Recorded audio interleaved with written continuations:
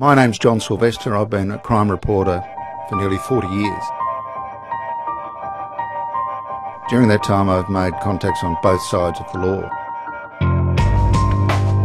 In this podcast, Naked City, you'll hear from them, the crooks and the cops. Somebody has to come forward. Put the gun down! Put the gun down, quick! Thank God for the jury system. The investigators, how they solve crimes, and in many occasions, the crooks actually confessing. We want to take you inside the investigations for the first time. Russell Mad Dog Cox was determined to hide his identity. Police said they seized a machine gun, pistols, ammunition, half a kilo of powder substance. Is there anything you'd like to say? I've got nothing to